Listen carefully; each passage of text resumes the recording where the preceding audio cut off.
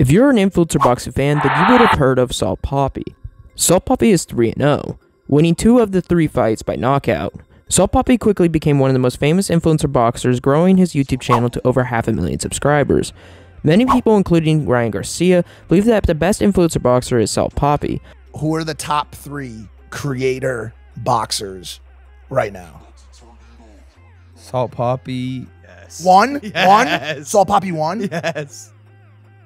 Technically wise, and like he seems like he understands boxing at a higher level, so I would say Salt Papi. Although today something would be released that would potentially put that credibility to the test. The boxing space would tweet this: Salt Papi will be fighting a 3-round fight with Anthony Taylor. To this raised many questions by influencer boxing fans. Why is Salt Papi, who is seen as one of the best in the space, fighting only 3 to 4 round fights? Comment down below what you guys think.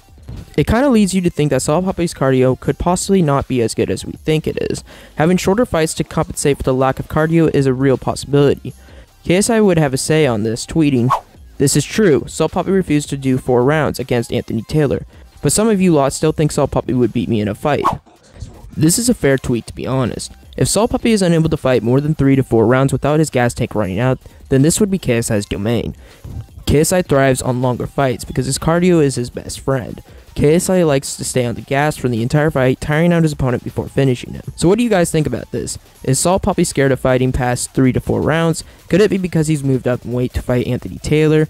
Make sure to comment down below what you guys think about this, and make sure to leave a like and subscribe, and as always, have a great day.